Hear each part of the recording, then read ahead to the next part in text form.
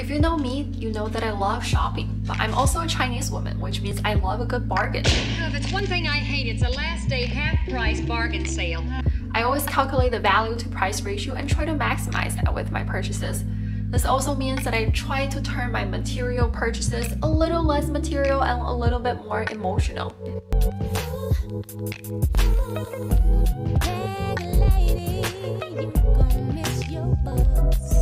Today, I want to share with you some of my favorite designer bags, purchases, and gifts I've had throughout the past few years, basically ever since I started making money by myself, and the emotional stories behind them. The first bag that I wanted to share is the Chanel Classic Flap in size medium. It's a black color bag with gold hardware. This is actually the very first designer bag that I've ever owned, and it's also the only bag that's on this list that's not coming out of my own wallet. In fact, this is a gift from my mother. You probably can't tell, but this is actually a 30-year-old bag. It was gifted to me when I was 18, right before I was gonna move to California for college. I was told, or as I remembered, this bag was actually a gift to my beautiful mom when she was younger, when she was a single mom from this mysterious, successful businessman from Hong Kong or Singapore. He is an admirer of my mom. He was pursuing her. He bought this as a gift to her, among many other gifts.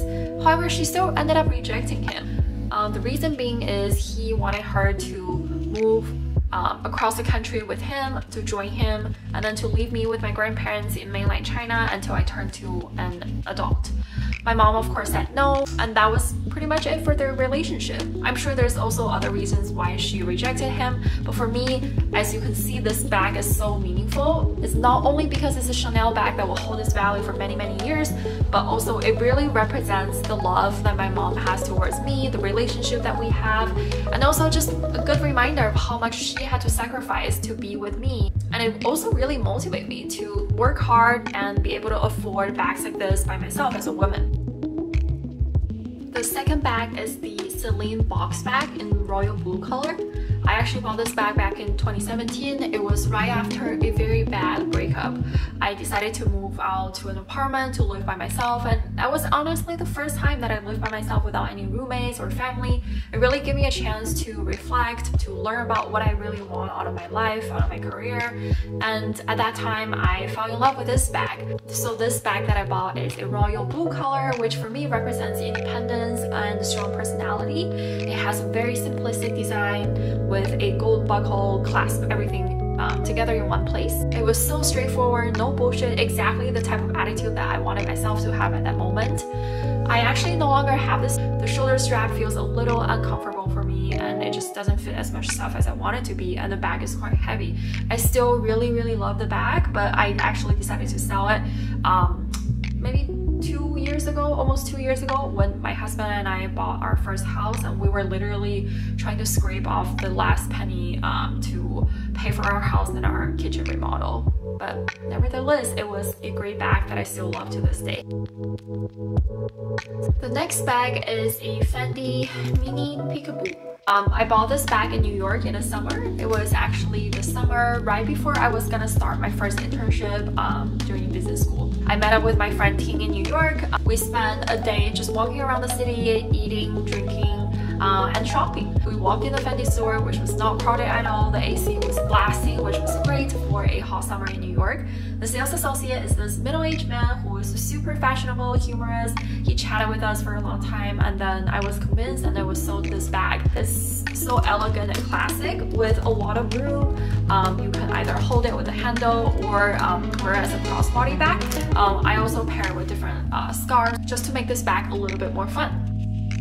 It was also in New York that I found out that my summer internship project, I got assigned to Hawaii. It was literally the luckiest thing that ever happened to me, and it was the best summer that I've ever had. It was a summer full of bikinis, poke bowl, acai bowls, free hotels and flights, and great money paid by my internship. At the end of my internship, I had a crazy few days flying from Honolulu to Chicago to attend the end of internship celebration, from Chicago back to LA, and then LA back to China to see my family and friends. I was so happy, super ready to go back, relax, and spend some time with my friends and family. And I saw this cute little bucket bag from Fendi as well. So you have this handle and a crossbody strap.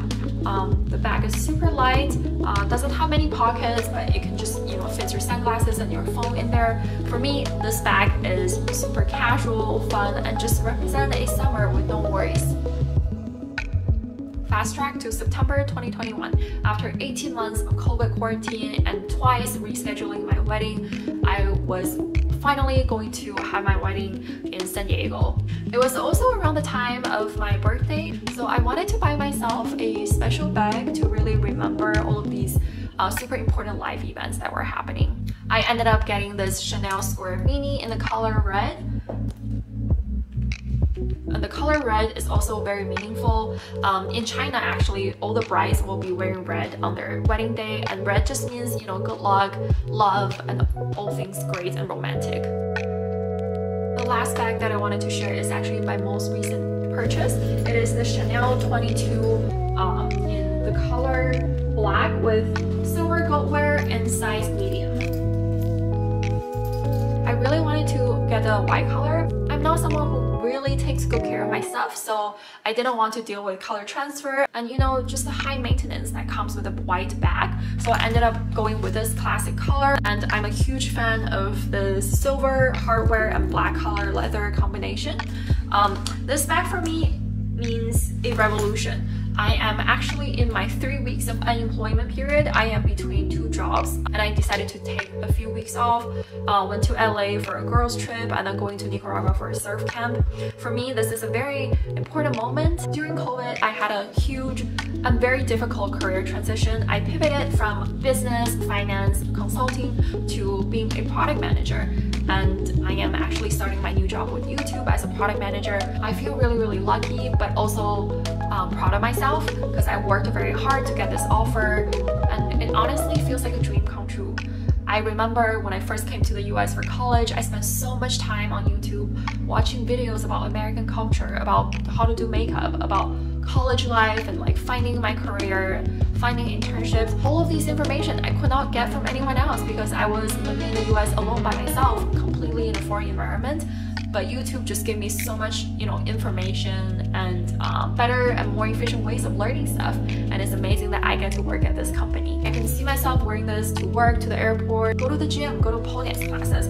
It fits so much stuff and it's so soft, and it honestly goes with all kinds of outfits. I probably have more bags than I normally wear on a daily basis, and I want to be more cautious with my purchases and making sure that I'm not just buying them to catch a trend. However, I do love the moment when you wear a bag, you re-wear a bag, and it just reminds you of all the greatest moments of your life. It makes all these pieces in my wardrobe a lot more meaningful.